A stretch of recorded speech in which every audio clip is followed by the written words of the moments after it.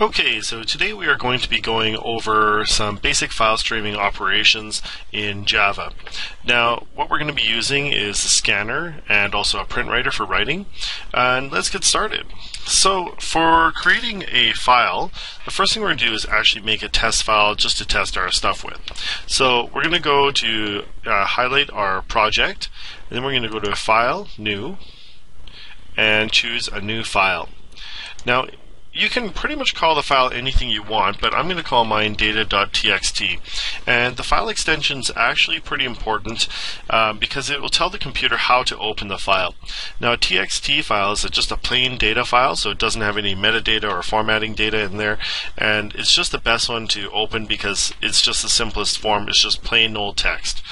Right? So what we're going to do is have it created there. Now what we have is the data file has been created in the project folder.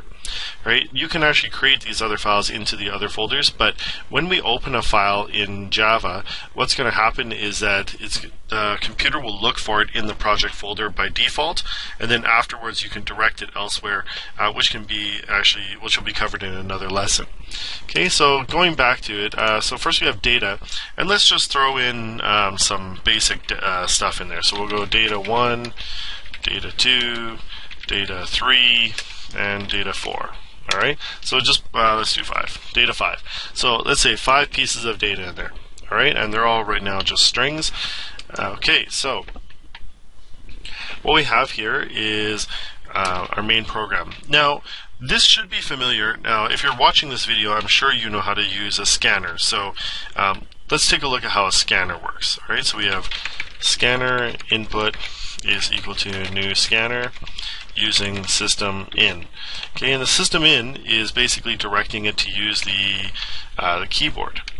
Okay, so now we need to import the scanner, so just press Control-Shift-O, and that will import the scanner. Okay, and then we're going to make a string. We'll just call it I don't know, data. Okay, is equal to, and I'll just make it an empty string for now. Okay, and then all we're going to do is say data is equal to input.next. Okay, and that will just fetch the next thing. Okay, and what we'll do is just echo it here. Okay, so we'll just echo this back and say the data was data. Alright, and let's go test this out here. Okay, and it looks like I forgot a prompt there, so let's just put another one in there. System will print line.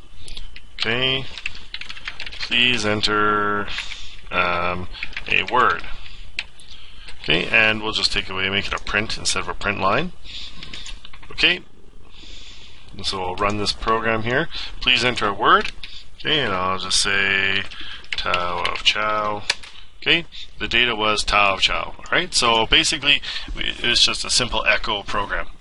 Now, the basics of file streaming is essentially the same thing as this. Okay, now what we're going to do is, first of all, we're going to make a file object. Okay, so we're going to say file.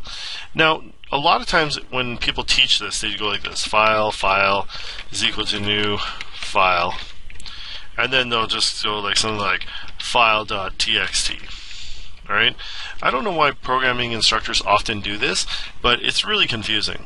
Alright, so file is just the type of object that we're using. So what we're going to do is we're just going to call this in file. Now, in file is just because we're using it for reading. Okay, it's the inputting file. Right, and the file this is actually the file in our hard drive that we're trying to access. Okay, and ours, as we can see over here, is called data.txt. Okay, so it's going to be data.txt.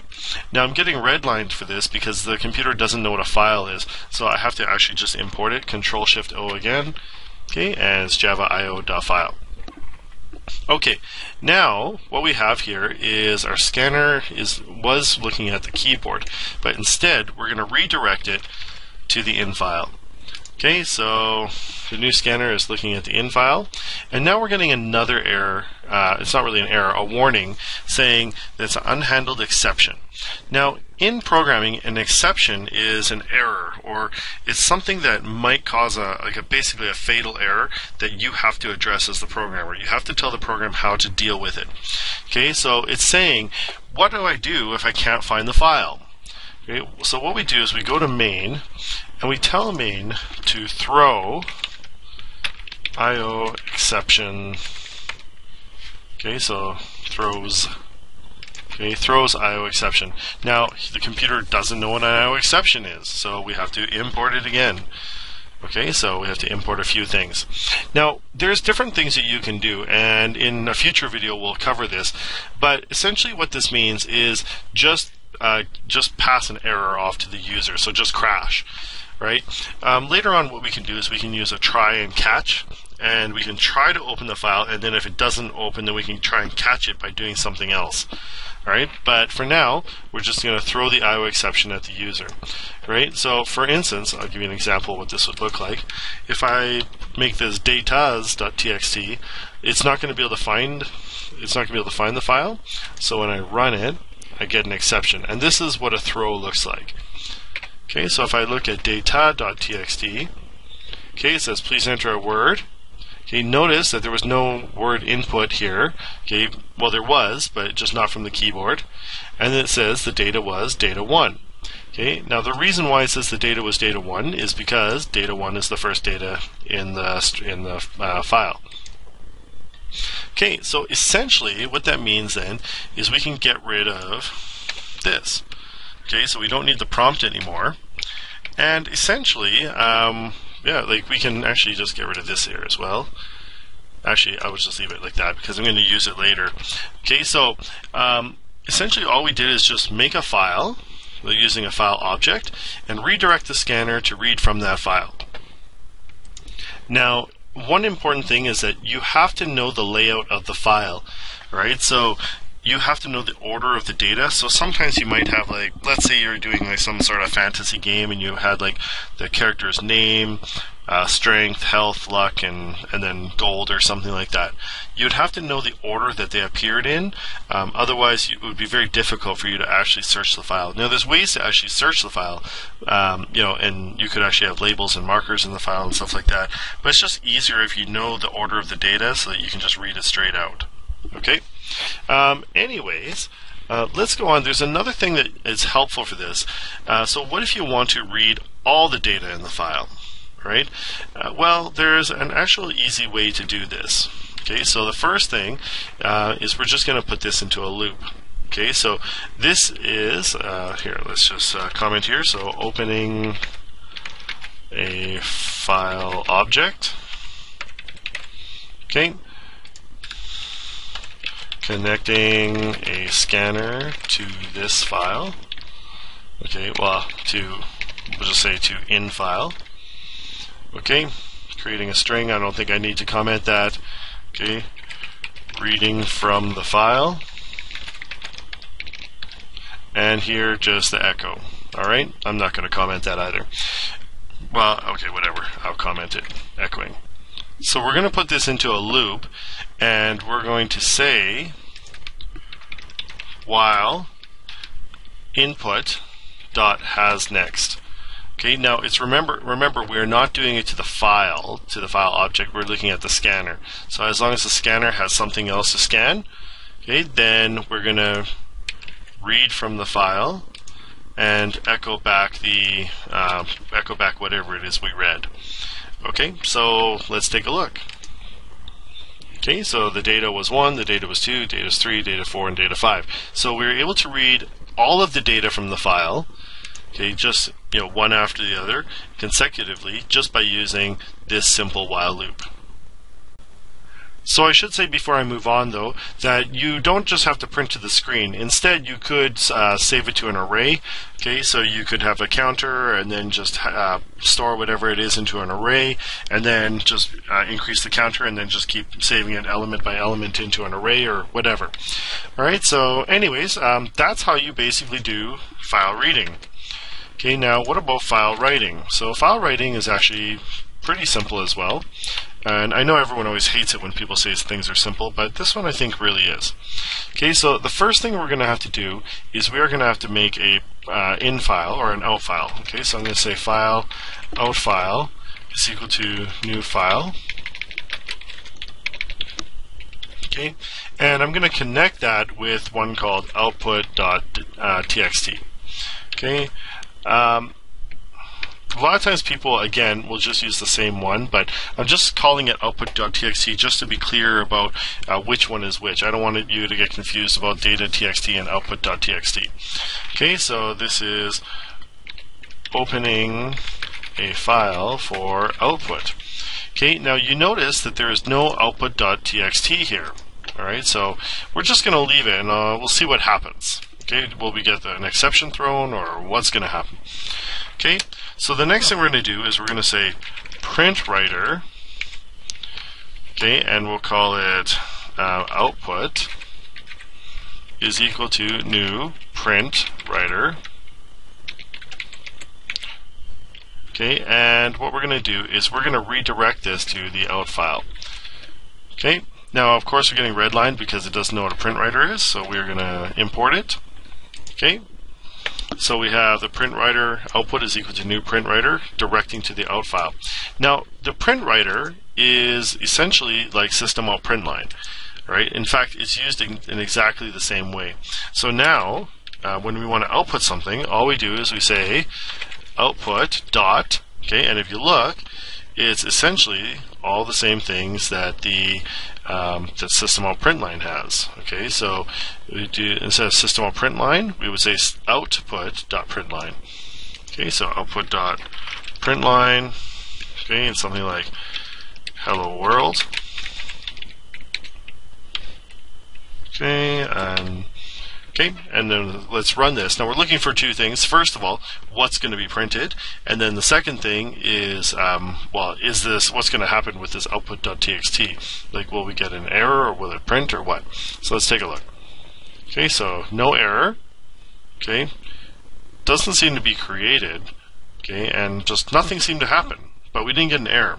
Okay, the reason why is because you have to go to the project window and refresh. So let's go here. We just choose to refresh. Okay. Now you can't just click into the project window. You have to click actually on the project itself. So right click on the project, choose refresh, and you'll see output.txt has now appeared on there. So what happens if the file doesn't exist for outputting?